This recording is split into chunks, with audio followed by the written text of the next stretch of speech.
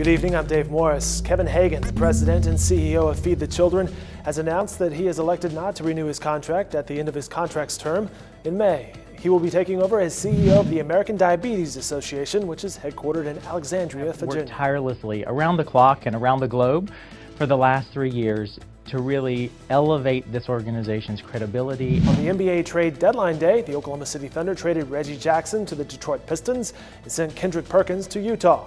In return, the Thunder have received center Enes Kanter and Steve Novak from the Jazz, forward Kyle Singler, and backup point guard DJ Augustine from the Pistons. More details online at newsok.com and in Friday's Oklahoman. And speaking of tall guys, Oklahoma City Public Relations Executive Renzi Stone has been named to the University of Oklahoma Board of Regents. He will succeed Tom Clark and will serve a 7-year term, pending confirmation from the state Senate. Congrats, Renzi. Expect highs in the 50s, possibly some rain on Friday. Have a great Thursday evening, everyone.